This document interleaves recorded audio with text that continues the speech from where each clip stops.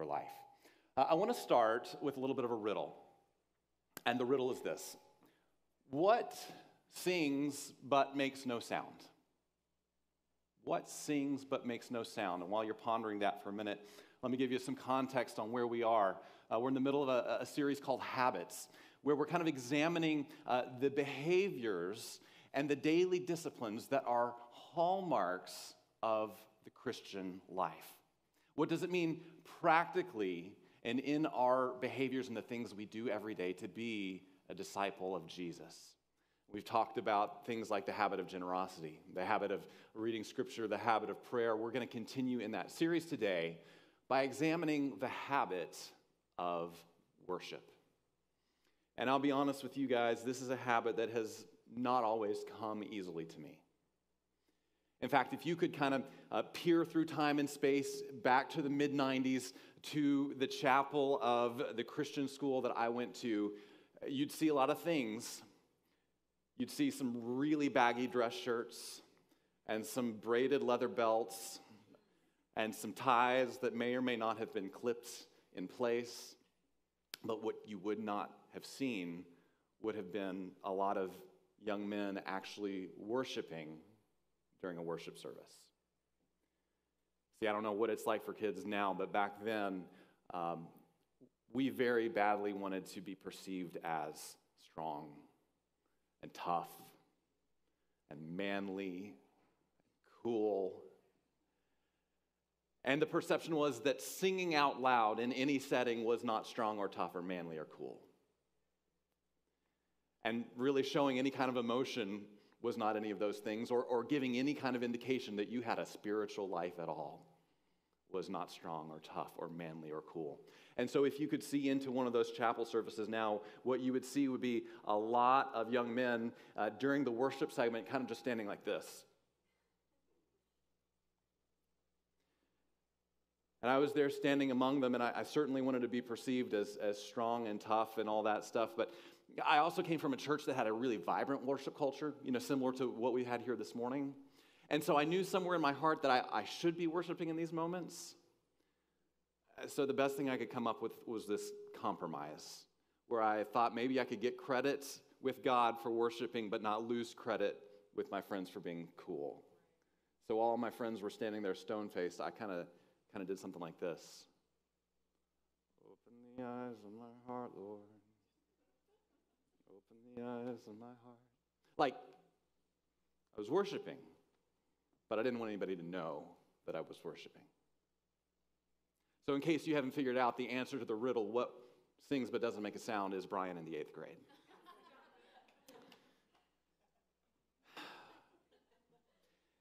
There are a lot of things that I wish were different about that time. There are things that I wish that school had done differently. They did a lot of things great. One of the things I wish they had done differently in that moment about worship is I wish they hadn't hammered home this message that to worship you have to be dressed like an accountant, because that was stupid. But what I wish they had taught us was that worship is an incredible source of strength. And if you want to be strong and you want to be tough and you want to be manly, you need worship in your life. We see a wonderful example of this in the Bible in the character of David. Because David is the greatest warrior in the history of Scripture. And he's also the greatest worshiper in the history of Scripture. And that is not a coincidence. David is the one who started as a shepherd and then, killed Goliath and became a folk hero and a military leader. And then at one point he was a fugitive, and then he became king, and he was this amazing hero. And in his life he had incredible triumphs and incredible tribulation. But no matter whether he was riding high or riding low, he worshiped through all of it. So much of what we have in the book of Psalms today is composed of songs that he wrote during those high moments and during those low moments. But no matter what kind of moment it was, he made sure that we knew that the source of his strength was that worship relationship with God. So as we examine the role that the habit of worship plays in our lives, I think we can start with some things that David had to say about worship. I think that's a great place to jump off from. So I want to begin in Psalm 33. Now, this is a psalm that David wrote. Verses 1 and 2 we're going to look at. This is what it says. Sing joyfully to the Lord, you righteous. It is fitting for the upright to praise him. Praise the Lord with the harp. Make music to him on the 10-string lyre. Now look, there are a lot of ways to worship. If you've been around churches for a while, you probably hear people say that giving is an act of worship, that serving is an act of worship, loving your spouse and your kids well is an act of worship, being a faithful witness in a fallen world is an act of worship, and all those things are true. But David is putting his finger on something really specific here. He's saying if you are someone who loves God, if you are someone who is righteous, then you were made to worship him in song. See, David's saying there is a power in music, and God created music for you to use it to commune with him through worship. It says it is fitting for the upright to praise him. Fitting means that it was designed just for that purpose. If something fits you just right, that means it was made for you, or it means that you were made for it. And David's saying in this case, it is both. That you were made to worship God, and God made music for you to encounter him through musical worship. Another psalm, Psalm 22, David adds another important element to this. In Psalm 22:22, he says, I will proclaim your name to my brothers and sisters. I will praise you among the assembled people. So David is saying not only is worship a musical experience, but worship is a corporate experience. God made you to worship him through music, and he made you to do it with people. See, I think what the scripture is trying to tell us here about worship is that disciples of Jesus worship him together. Disciples of Jesus worship him together.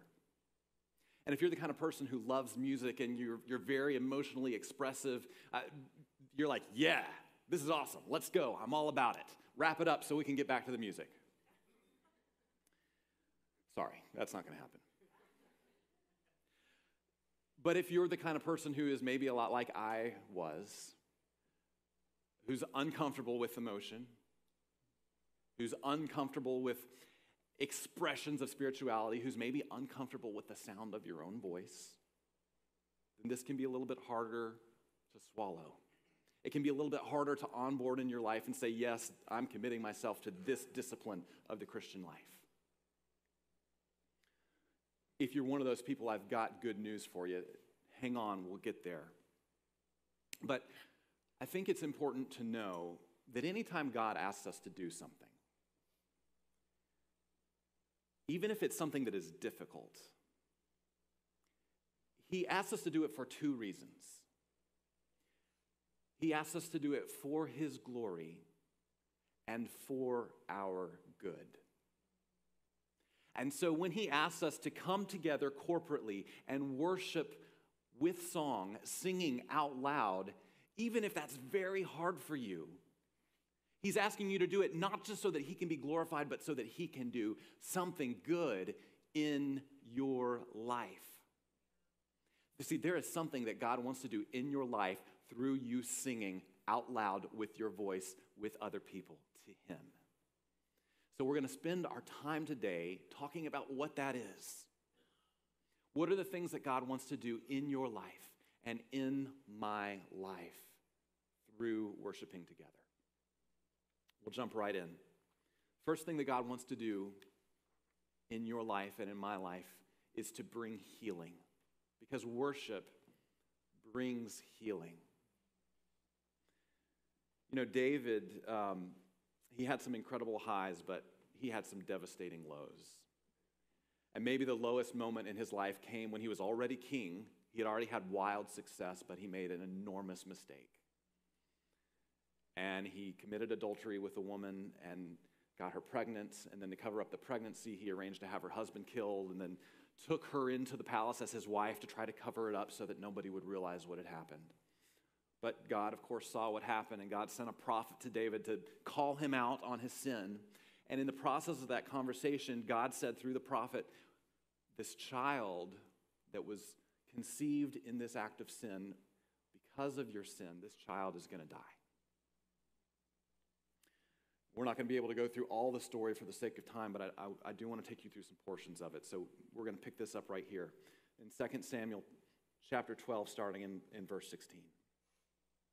David begged God to spare the child. He went without food, and he lay all night on the bare ground. Today we might call that a portrait of a pretty classical depression. He can't eat, he can't sleep, he can't get himself up off the hard ground. He's desperate. Then on the seventh day, the child died. Let me skip ahead just a bit. Then David got up from the ground, washed himself, put on lotions, and changed his clothes. And look at what he does next. He went to the tabernacle and worshiped the Lord. After that, he returned to the palace and was served food and ate. David went through a week of pretty hellish circumstances. And when the story was over, when there was nothing left to do, he went back to the habit that had sustained him his whole life. See, he was at the lowest moment of his life. But in that lowest moment, he knew where to go to find healing, because he had walked that path to the presence of God many, many times before. And I think it's interesting to note here, it doesn't say David sung some songs in his bedroom and it made him feel better. And it doesn't say David called for a priest to come and minister to him in the privacy of the palace and he found some healing there. No, it says David got himself dressed, basically, and then he went to the tabernacle. He went to the house of God where the people of God were gathered together in worship, and he worshiped with them in the tabernacle, and there he found healing. Why do we know he found healing? Because he hadn't eaten anything for a week. And then after he worships, the Bible says he returned to the palace and was served food and ate. I don't know where you are in life today, and I hope you're not in a place of desperation and grief and loss. But if you're not, I know one thing is certain. Either you have been before or you will be at some point. And it's very, very easy to feel in those moments of desperation and grief and loss. It's very easy to feel like you can't get out of bed. You can't leave the house. You can't face people. And my goodness, how could you ever begin to sing? But I think one of the things God is saying here is in those moments when you feel it the least are probably the times when you need it the most. Because if you will let him, God will use a moment of corporate worship to meet you and begin to bring some healing into the painful points in your life.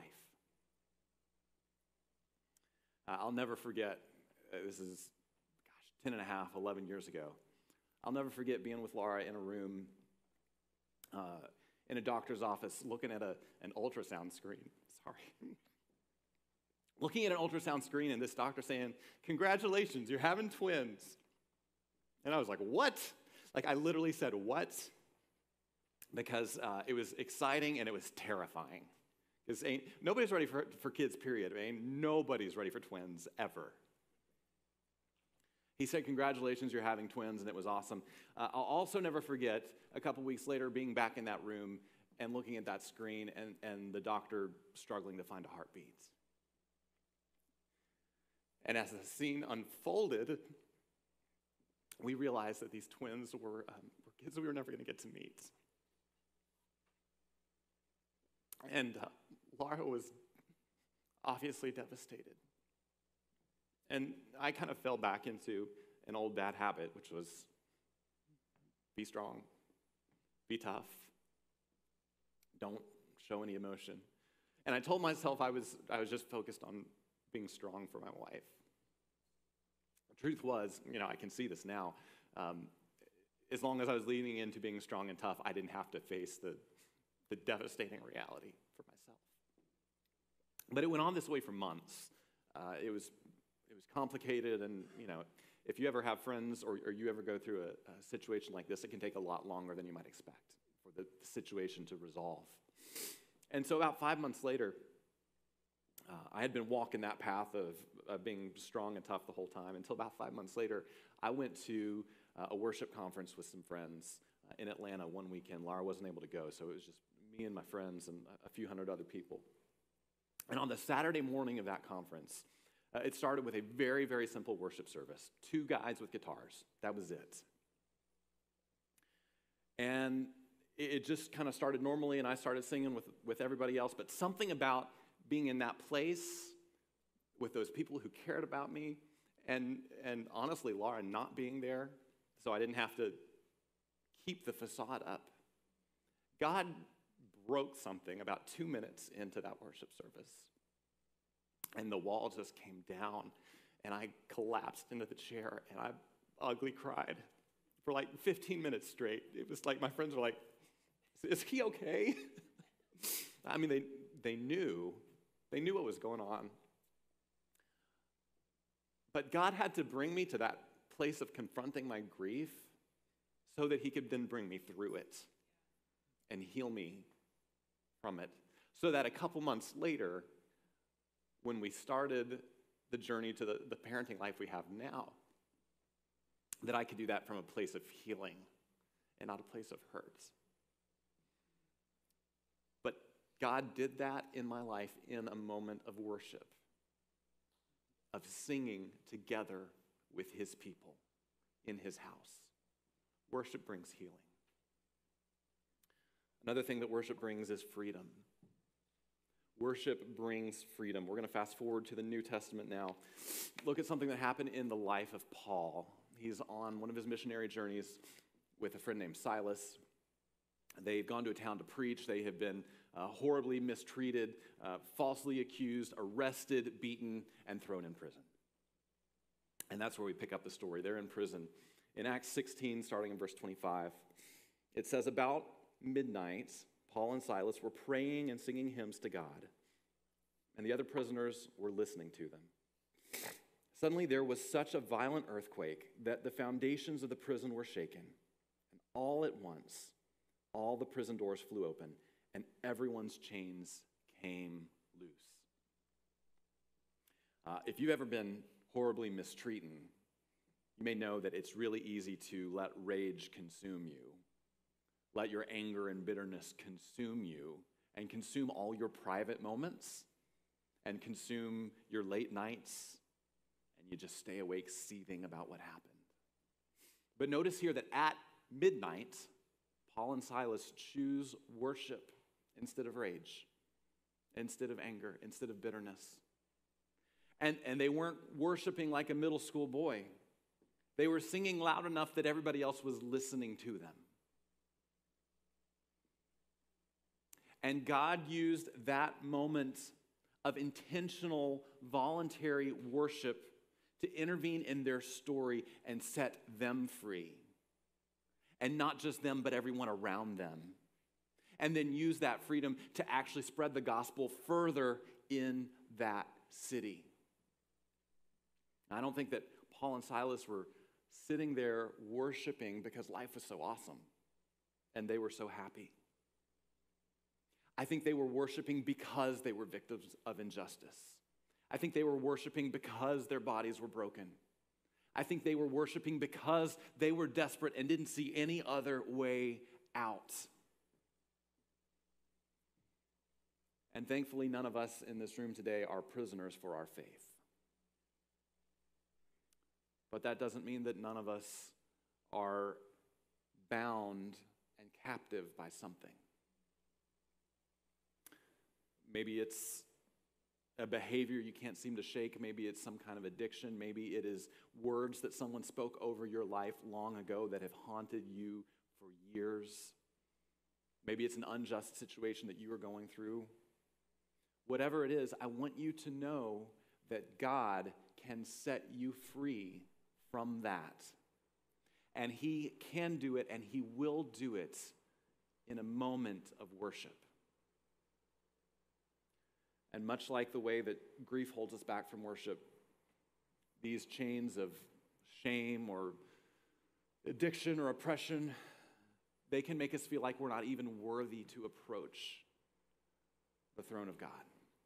That we can't even utter a word because we don't deserve to be His children. But again, I want to tell you, those moments where you feel like you can do it the least are the moments when you need it the most.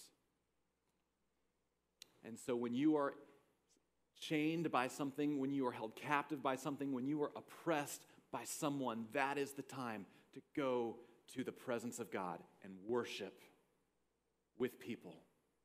And believe that in that moment of worship, God will set you free. A few years ago, I got an opportunity to interview for my dream job. I mean, like dream of dream jobs. This was an opportunity to work very closely with someone who was a hero of mine in a very high-profile role that had the possibility for a giant impact in the world and in the kingdom of God. Also would have paid really well, but that's beside the point. This was a huge opportunity. And so I started going through the interview process, and it was good, and I talked to some people there, and it was good, and it was really good, and I was excited, and like Laura and I were making plans to move to Nashville, honestly. I mean, like we felt like this was, like God was doing this. And then things started to get a little weird, and then they started to get real weird, and I'm not going to go into the whole story, but it got like manipulative and unreasonable and strange and super, super weird to the point where it felt abusive. And about 5 months after I started the recruitment process with them, I got an unsigned email from their HR system saying thanks, but no thanks. Like they didn't even have the decency after 5 months of dragging me through this to sign their name to it and say, we're not moving forward with you and here's why. And I was furious. Laura was really furious. And my anger over that situation lasted for months. For weeks after it happened, it was all I could talk about. I mean, seriously, like if I talked to you in the weeks after this, you heard about it, and I'm sorry that I put you through that. And for months, it was all I could think about when I laid down at night. I would dream about this situation at night. And I honestly did not know how to get free from this thing that was occupying all of my brain space. And then one Sunday, we were here in worship. I still remember I was standing like right there, 2 or 3 rows back, right next to Laura, in a worship service just like this morning, just like a few minutes ago. And in that moment, a thought dropped into my heart that was one of those thoughts that is so out of left field and so outside of what is going on in my brain that I knew it had to come from the Holy Spirit. You ever had those thoughts? And the thought that the Holy Spirit dropped into my heart, it was 2 parts. Number 1 was, what they did to you was wrong. And number 2 was, you have to forgive them. Now, I knew the first part already. And the part of me that spent my whole life going to Christian school should have known the second part already.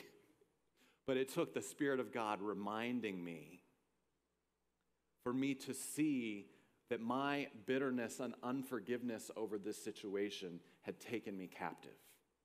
and was dominating my life and was holding me back from better things that God had for me.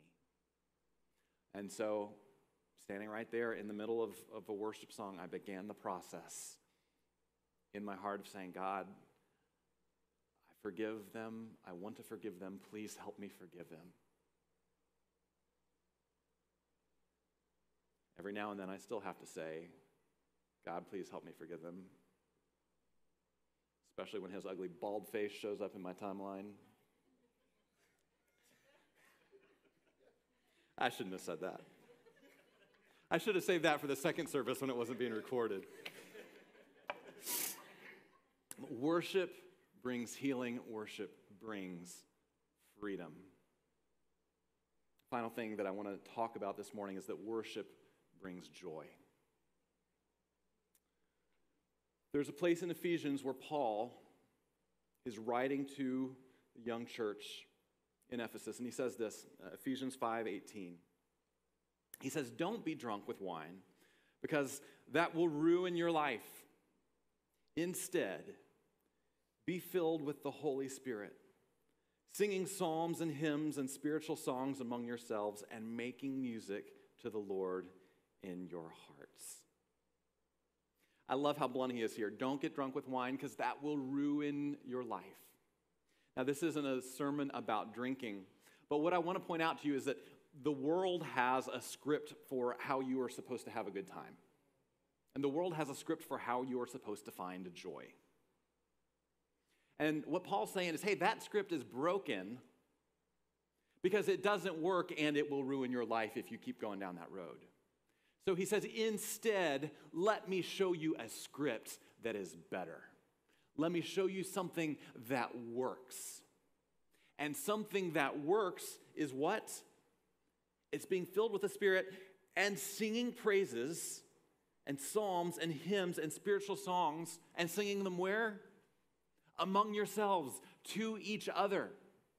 In other words, what he's saying is this whole culture of going out and partying and getting drunk and getting wasted is just a shabby substitute for the true source of joy that comes with abandoning yourself in worship in the presence of God with your brothers and sisters. That is the source of joy that God made for you. And it doesn't ruin your life. It actually makes your life better. Now, if you're an adult, most of you are adults, you have probably been in a situation where you are with or around or nearby someone or some group of people that have been drinking a lot, and you have not. And in those moments when I've been in a situation like that, with rowdy neighbors or people staying in the next room at a hotel or something like that, it's striking, number one, how much it can sound like they're having a good time. Like they think they're having a really good time. The other thing that's striking is just how completely dumb they sound, right? Like they think everything they say is genius and it's funny and they're laughing. In the meantime, you're sitting there like, you're an idiot. That wasn't funny. This isn't fun. This isn't a good time. It's just very stupid. And the way that substances like this work is they just literally make you dumber. That's all that's happening here. When you drink too much, it just clouds your brain's ability to see reality. And since you can't see and process reality as well, you're not looking at the difficult realities of your life, and so it feels like you get a break from them, and maybe you even get a little bit of joy. Of course, it doesn't remove those realities. They're still there the next day, along with some other painful realities that weren't there, and they just make your life worse. But worship is different. See, worship does not remove your grasp of reality. Worship actually improves your grasp of reality. Because see, when I'm focused on the circumstances of my life, whether they're good or bad, that's kind of all I can see. But when I focus my heart on God and what He has done for me in a moment of worship, I start to see a higher reality that is more real than the circumstances that I'm trying to escape. And so when I'm engaged with God in worship, it doesn't matter that my hero rejected me, because the creator of the universe called me and set me apart and said I am his, and that I am a co-laborer and co-heir with Christ. That's the higher reality. And that brings an incredible amount of joy. And when I'm engaged with God in worship, it's still true that I have 2 kids that I never got to meet. But what's more true than that is that they are safer and more loved in his arms than they ever would have been in mine. And one day, I will get to meet them. And they're going to get to meet the me that has been fully perfected by the love of God. And that brings a lot of joy. And that's a joy that lasts. That joy is not gone the next morning, but it's a joy that sustains me and will sustain you through the most difficult moments of life if you will engage with the presence of God among the people of God and worship him.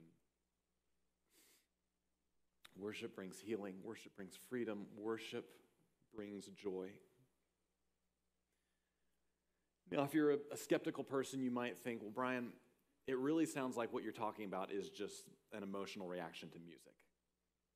Because music is powerful. It can move us emotionally. And so, you come to church and the songs are pretty and the singers are good and it has an emotional impact on you.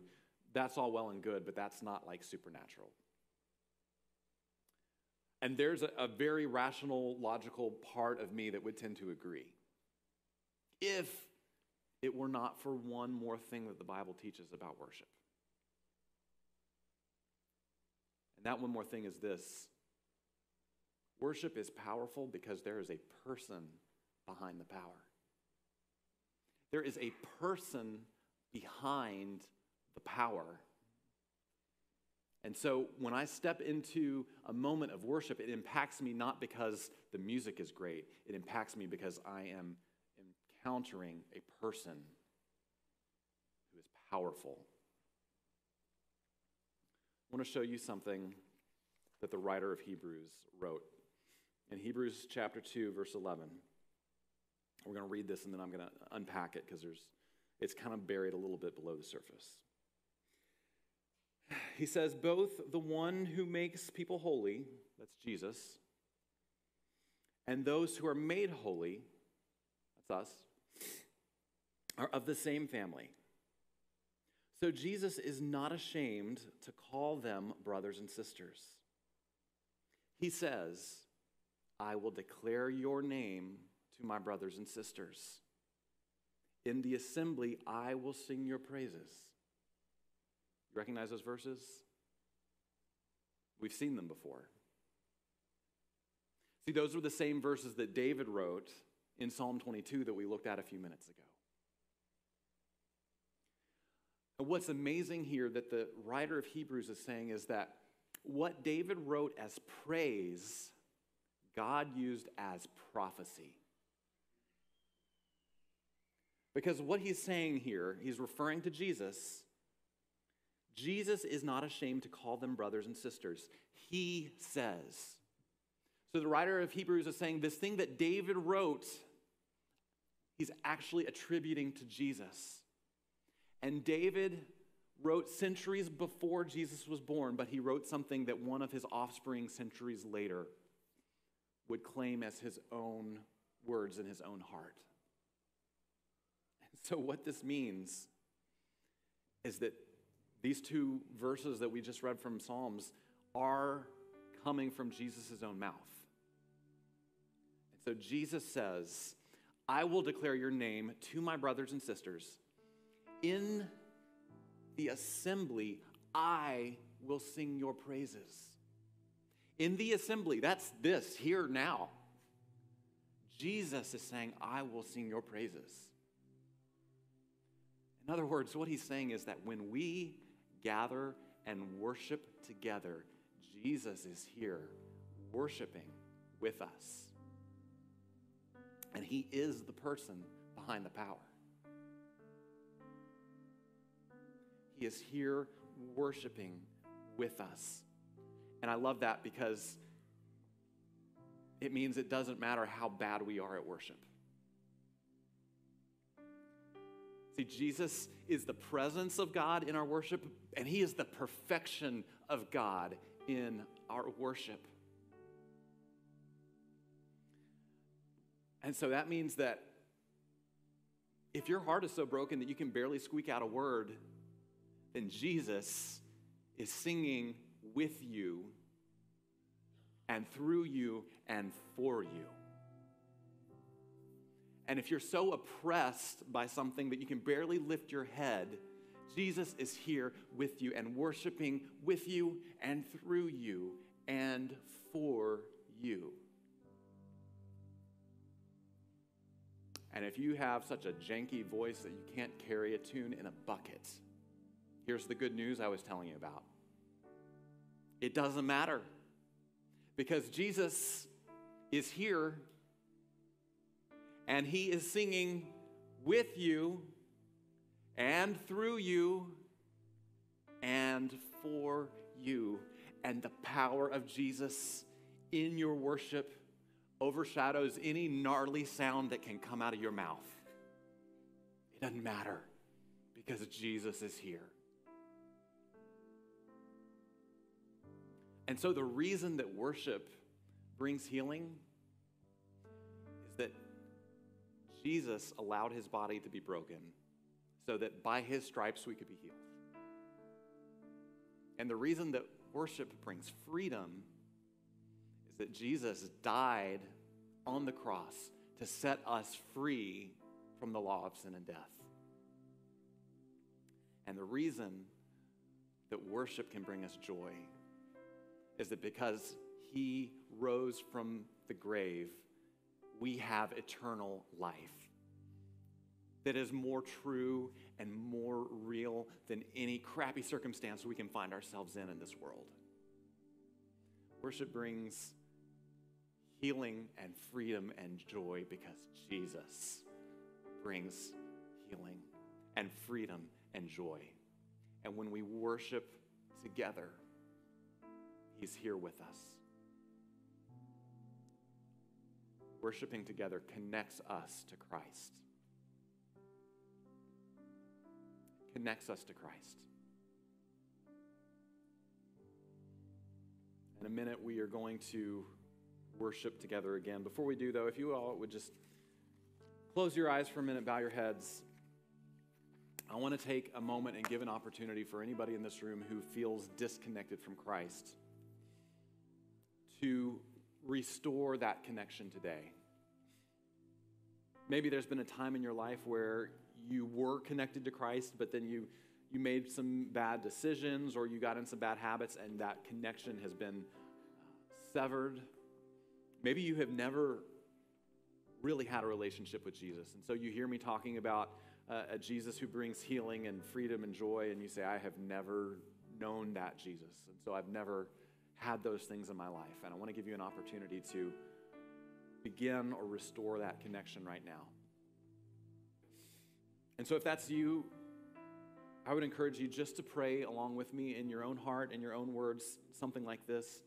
Say, Jesus, I believe that you are the Son of God and that you lived a perfect life and that you died so that I could be in relationship with you. And I accept the work that you did on the cross. And I give you my broken and sinful life and accept your perfect life in me in exchange. Come and live in me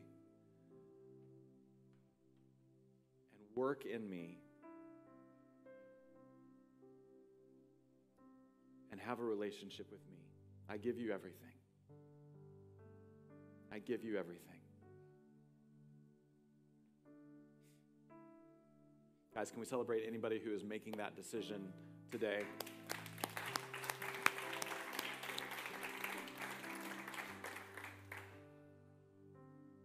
if you made that decision today, I would love for you to let us know. You can text the church. You can write a note on your connection card. Say, hi, I decided to start a relationship with Jesus, or I decided to renew my relationship with Jesus. We would love to hear from you either way so that we can resource you and help you and come alongside you.